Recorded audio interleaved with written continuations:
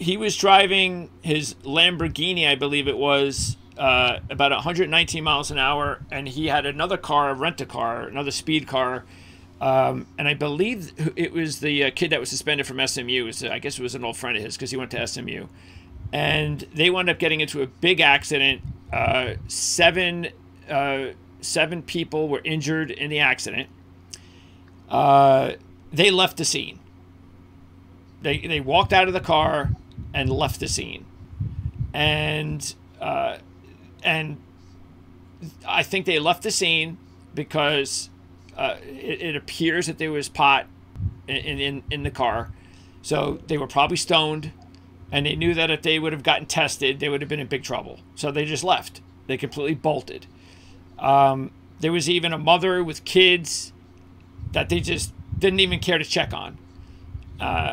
Now, they're in a situation where now the SMU suspended their player. Of course they did.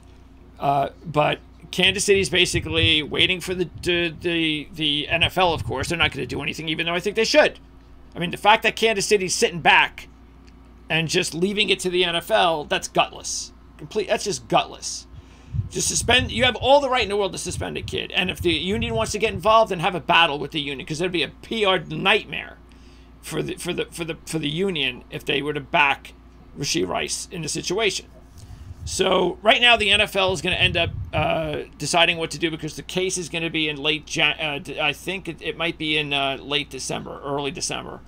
So what they're saying is the NFL is going to wait and see what happens, which means that chances are he's not going to get suspended this year. And then one of the ESPN's, I think it was Chris Fowler, said, well, if they go by what we've seen before, like Alvin Kamara, if they use that as an example, they'll probably just suspend him in 2025 for the first 3 games of the season. Now, maybe that happens, but how this kid is not suspended for the entire year, I don't care what. They needed people to die in the accident for him to be suspended for the year? For the year, yeah, nobody died. That's exactly what I was going to say to you. Yeah. If somebody had died, they'd get a year suspension. So, I mean, come on. Nobody did. I'd be stunned if he gets more than 3 years. Yeah. By the way, one of the other things that I was a little bit annoyed at was the fact that they were talking to Rice about the whole situation. I think the exact quote was, I feel like our chemistry is going to continue to grow. I feel like it's been growing throughout the offseason, blah, blah, blah. And then they ask him, to try to say something about what happened. Well, it's a legal process and my team is handling that. So it's like, dude, just shut up.